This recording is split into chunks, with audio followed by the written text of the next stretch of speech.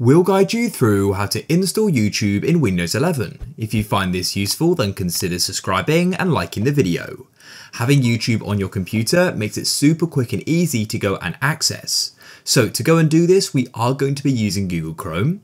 You can use other types of browsers, but of course the steps may be slightly different. They will usually have the same features, but it won't quite look the same. So if you've got it, open up Chrome and then head to YouTube. On YouTube, then all you want to do is come to the address bar and go over to the right, and you should go and see a computer screen icon with a download button. When you hover over it, it will say install YouTube. You can then go and click on it, and as you can see, we've got the option to install it. Alternatively, you can click on the three dots in the top right, go down to save and share, and then click on install YouTube. You'll get this pop up, and you can go and click on install like so, and like that, it'll be installed. As you can see, it's now gone and popped up. If we go and close off of it and off our web browser, you'll notice we've now got the YouTube button on our desktop. When you double click on it, it will open up and take us straight here, and we can go and start using it, watching videos, etc. If you found this useful, then please leave a like.